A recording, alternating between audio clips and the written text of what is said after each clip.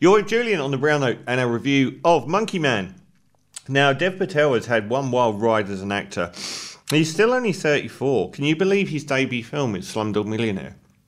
It always really winds me up when people look back on films like that and say they were never worthy of winning multiple Oscars or becoming a huge success. This was a $12 million budget film that was designed to go direct to video, that was shown at a few festivals and people went nuts over and ended up earning something like $600 million and winning Best Picture. Now, people say, oh, we shouldn't have won it. This is in the same realm as Titanic. It's not a film like Avatar that just dazzles with technical ability. These were human stories that really moved people and brought them into the magic of cinema. And I don't agree that Slumdog Millionaire isn't one of the best films of the century. It's certainly, whatever flaws it has, from another Danny Boyle film, related film, whatever flaws it has, it's got this amazing construct and emotional hit in watching it. He had one of the most amazing debut 1 and 2s in history. Slumdog Millionaire was like in the stratosphere, and he followed it up with The Last Airbender. It was like going from 0 to 100 in 2.4 seconds, and then from 100 to 0 in 1 second, which really destroyed much of his career. A terrible film if you've never seen it. And it's been a slow road back, but he's really coming back now. He's only 34 years old. So he did the Best Exotic Marigold Hotel, which was like a warm, fluffy film.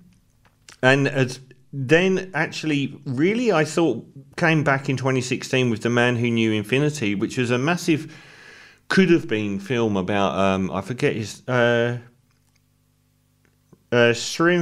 Ramanujan, who is regarded as one of the most naturally talented mathematicians in history, an Indian guy who ended up in Cambridge University in like before the First World War.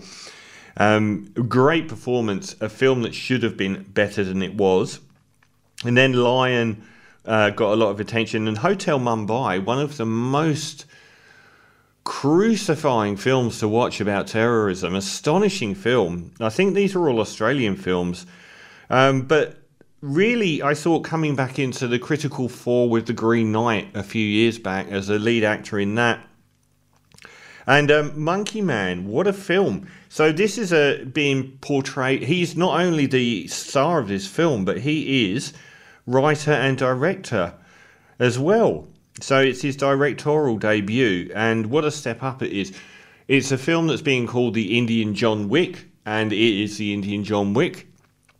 It stars Dev Patel, and we see in flashbacks that his mother was very poor, living in a makeshift encampment, and rich businessmen in India came through and massacred them all. He's now an adult, desperate to try and get a job in a posh hotel. And we find out, because the clientele of this brothel/hotel, with its posh nightclub and very well-to-do businessmen and policemen, were responsible for his mother's death. So he's trying to worm his way in there so he can kill the man responsible for setting his mum on fire. Now, it's a fairly old story to show.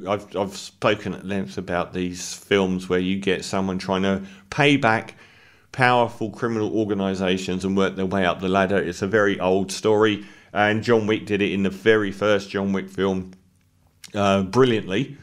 And this one does as well, but it also throws in a number of curveballs along the way where the screenplay goes in different directions. So we get this at the start, the Dev Patel character's basically as low as you can get in India on the streets virtually, and he's working as a fighter in the lowest rent UFC you've ever seen, where he wears a monkey mask. I'm sure it gave a few people a bit of a, oh, what's this film? It's called Monkey Man. But he wears a monkey mask in the ring, and he basically throws fights to give betting odds to the people that he works for. So he just gets regularly beaten to a pulp. So it goes some way in explaining how tough the guy is and how good he is at fighting.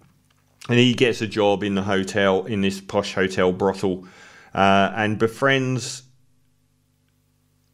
is it Sikandar Kher? No, I think it is. No, it's not here. Sabita Doolipala? Yeah, it's her. Now, she is absolute knockout. She's definitely someone that's going to be seen in Western films. She plays a prostitute who sort of gives him a window into this world. She's very badly treated by extremely obnoxious, very wealthy and dangerous, often policemen, but gangsters as well. And she walks in this world and sort of brings him into it. And she's an absolute stunner and really good character as well. So he gets on the ground floor of the hotel, working in the kitchens, taking out the rubbish, and foments his plan. And much of the movie is his plan, which you're half a party to fomenting, and his previous life being told in flashback. I thought this was great. This is such an exciting film. It's very, very, very violent. And it deserves the John Wick comparisons. He's great. He presents a very stoic and interesting character who goes down tangents, and not everything goes his way, and he ends up in very bad situations. So it's not like he walks in and wins every time at all. And there's some very good set pieces with regards to the violence and destruction going on. Not everything makes complete sense. He does, in the action world, he does spend a large part of the film when he's at his lowest with the transgender community in India, who are legally defined as a race of people.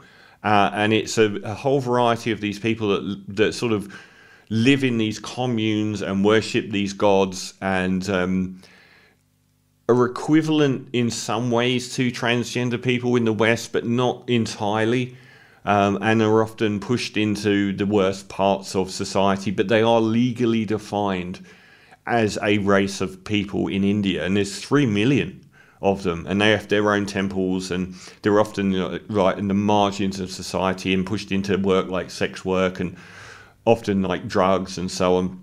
And there's a whole variety of it. It's a really interesting world. And he sort of reaches his low point and spends some time being picked up by them. Some of the stuff that happens when he comes back and starts, taking them down is a little bit incredulous. But at the same time, the fact that it is this very prominent Western film, which is mostly in English, but not all, it can be taken as an English language film. And it's interesting that Dev Patel has this bookend to his career, because there was a lot of controversy about this British film, Slumdog Millionaire, focusing on the very marginal people of India. Again, that's happening here. And this time around, it's focusing on the people at the very bottom in India, and then the people at the obscene wealth at the very top. Beautifully shot as well. I don't know who shot it. But you get some Sharon Mir, some amazing cinematography, and the music as well by Jed Kurzel is extremely good. The action sequences are completely bone crunching and very well done. And there's some interesting political, like the fact that the film has not yet been given a permit to be shown in India. A lot of people are saying is down to the fact that it is in some ways referencing the current populist government of India. It certainly references political charlatans who are basically businessmen feathering their own nests, preying on people lower down the economic ladder than them by using nationalism and religion. And I don't think that will have gone over very well with the government in India at all, given the enormous popularism angle that government in India goes for. So I think one of the stars came out and said there's no reason for it not to be shown in India. It's all a big lie. It was down to some things, but I can see how they would find it problematic to show.